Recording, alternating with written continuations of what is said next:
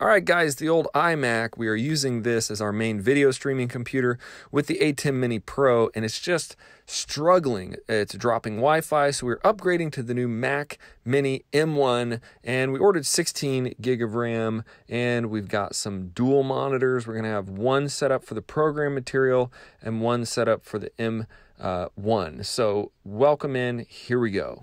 From the tech booth today, we are opening the new Mac Mini M1. And I'm going to be showing you all the ports on the back real quick. I'm going to open it up. I had these questions because you need a couple extra things if you want to run dual monitors. We're going to be doing this for our live stream computer running OBS and the ATEM Mini Pro. So stick around and I'm going to crack this bad boy open.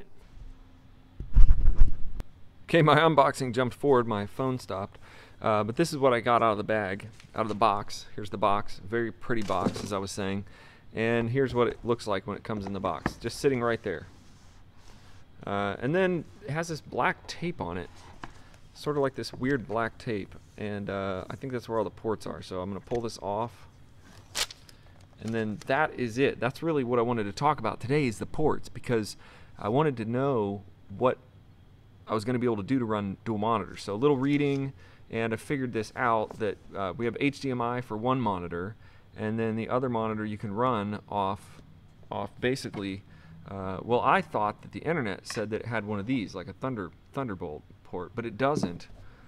It has USB-C, so you can actually run USB-C to HDMI. So if you were to get an USB-C to HDMI adapter similar to this off Amazon, then you could run your second monitor. So it has one HDMI port, it has two USB, and I believe those probably are 3.0s. It has an internet port and a power cable and a little tiny power button. This is a fan port right here, and then underneath I think it just has something you can sit it on. I guess you would sit this like this. I mean, I guess you would sit it like that on the table. Makes sense? Yeah. So that's the very beginning, and those are all the ports. So to run dual monitors, I'm going to need HDMI into one of my monitors, and then I'm going to need a USB-C to HDMI. And actually, yeah, all we have are these ports. We have these Thunderbolt ports to HDMI. So we're going to have to get another port cable. It's going to go USB-C to HDMI, and then that's where you can run your dual monitors. Run your internet there, USB, headphone jack, and that is it. So follow along. I'm going to set this up with dual monitors. It's got this nice little weird pad. I'm not sure what that is. But follow along on the channel, because I'm going to set this all up. We're going to have two monitors sitting right here. We're going to run it into our ATEM Mini Pro, and we're going to have two monitors. It's just a big mess right now, but we're going to get it happen. We're going to make it happen. It's going to happen.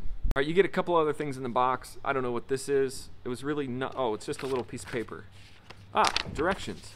You get directions. That's a miracle.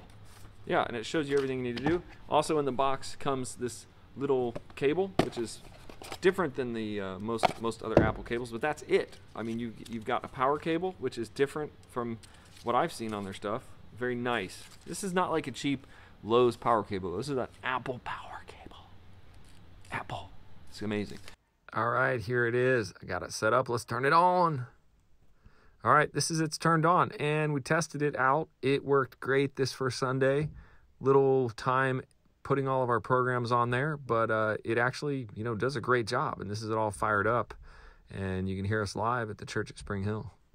And over the next couple weeks, I'll show you what we're doing, how we're actually using it with the ATEM Mini, the light software, everything we're doing. If you have any questions, put them in the comments. If you like the channel, subscribe. Make sure you subscribe. You won't miss anything. God bless you guys. Good luck.